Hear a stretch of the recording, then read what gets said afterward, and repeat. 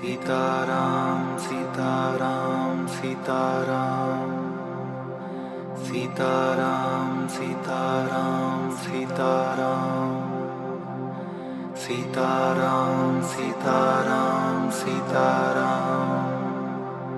Sitaram, Sitaram, Sitaram.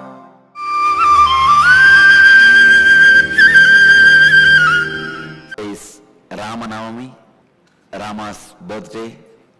Rama has a unique place in Vedic tradition as the first being openly recognized as an incarnation when he was in the body. Please understand, before Rama, all incarnations like Varaha Avatara, Matsya Avataras, Narasimha Avatara, they were all never recognized as an incarnation while they were in the body. Once Narasimha killed Hiranyakasipu and Hiranyaksha, he returned to Vaikuntha. The Vamana took the Trivikrama Avatara and pushed Mahabali into the Batala, he returned to Vaikuntha. Only Rama, after being recognized as an incarnation, continued in the human body. Sabda Rishis declare him as an incarnation during his coronation. Even after that, lived in human body. So, first incarnation recognized by the humanity is Sri Ramachandra Prabhu.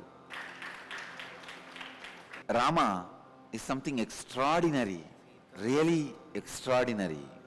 He is cultural fiber of Hindu tradition. I was shocked. If you just shout Rama, 1/3 of India will turn. 1/3 of India carries the name Rama in their name. In any crowd, just shout Rama, 1/3 of the people will wake up. Rama is our cultural fiber. All the media asked me, Swamiji, what will happen to Rama's bridge? Ram Setu, they are trying to break. I said, nothing can be done. Don't worry. Hanuman is protecting. He built it, he is protecting. Anybody tries to touch, their whole family will be destroyed.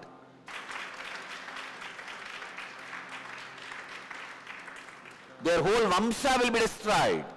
Our sacred places are not just monuments. They are energy centers. Do not play with them. Rama is, I can say, first cultural maker and policy maker of Hindu tradition. See, politicians make policies. Spiritual leaders make culture. Rama is the first being who was both. He was a policy maker and culture maker. That is why still the heaven of Hinduism is always described as Ramarajya. Our imaginary perfect world is always named as Ramarajya because Rama was the ultimate culture maker and policy maker. Rama. The moment I utter that word, my whole body and being is filled with one concept. Tyaga, sacrifice. Tyaga. Whole life of Sri Ramachandra is nothing but extraordinary tyaga. He sacrifices everything for Sita's sake, risks everything for Sita's sake, kills Ravana. After that, even sacrifices Sita for the sake of people's opinion, just to set a trend of culture, sacrifices even Sita. Please understand, if you just see the whole Rama's life, he is the greatest policy maker and culture maker. He sacrifices everything for making policy and making culture.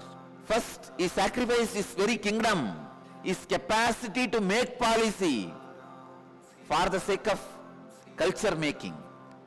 See, culture making means completely obeying parents, making parents happy, listening to their words. So he sacrifices his capacity to be a policy maker, means his kingdom, for culture making, obeying the parents, goes to the forest, makes a new culture of simple living, living with rishis, munis, meditating, worshipping. He's a great devotee of Shiva. Wherever he stayed, he installed Shivalingas. As you all may be aware, Sri Ramachandra stayed in Andhra and Karnataka.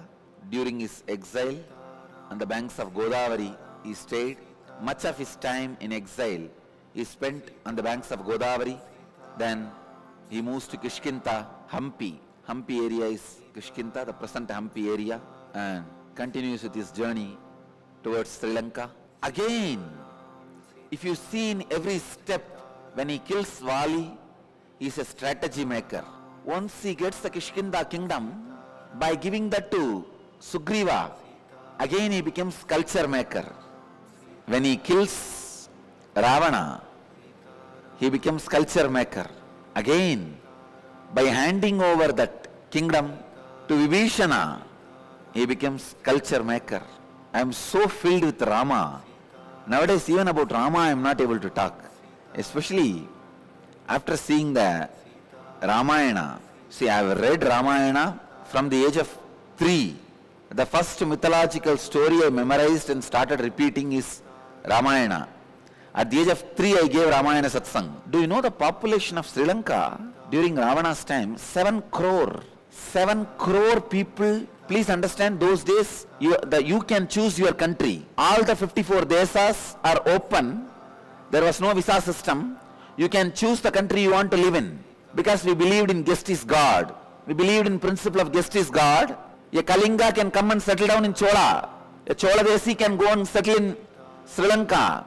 So 7 crore people felt Ravana's kingdom is the most safest place to live, happiest place to live. You cannot tell Ravana is villain by himself. No, just a miss. Otherwise 7 crore, half must be women. 3.5 crore felt very safe in his kingdom. In a way, little more than Ayodhya. The population was more than Ayodhya. Of course, Ayodhya had a less population because Rama was out. The story says once Rama left Ayodhya, a lot of people moved out of Ayodhya to different desas. When Rama came back, many of them have come back. Krishna, in whole Ramayana, one small mistake of mantra, that also just for 1 hour, the confusion Kaikeyi had. You see, Kaikeyi is not a bad lady. Just for 1 hour she had a mood swing. Women have that one weakness. When they have that cycle, menstrual cycle, the periods, you can easily imbalance them and put them in mood swing. Mantra used exactly that period. When she was having period, physically when she was low, mentally when she was low, when she was physiologically and psychologically weak, mantra confused Kaikeyi. But the moment the 3 days was over, she was out. She ran to bring Rama back. She also went along with Bharata to get Rama back. She cried, "Forgive me, come back." But Rama said, "Already I have taken the vow. I cannot change." So throughout the Ramayana, except 2 incidents, there are no villains. Only 2 incidents. One, the Kaikeyi mood swing. Another on Ravana's mood swing. Same way, men also. Just, see, please understand. Just like women go through menstrual cycle, periods, men also go through a period. Men go through 21 days. With once in every 21 days, the peak of lust will happen in human body. When the male hormones are in its peak, it will lose its logic.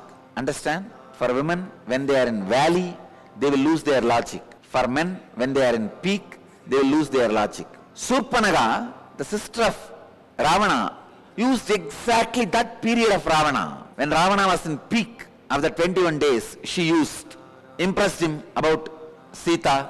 That fellow messed up. Sita Ram, Sita Ram, Sita Ram, Sita Ram, Sita Ram.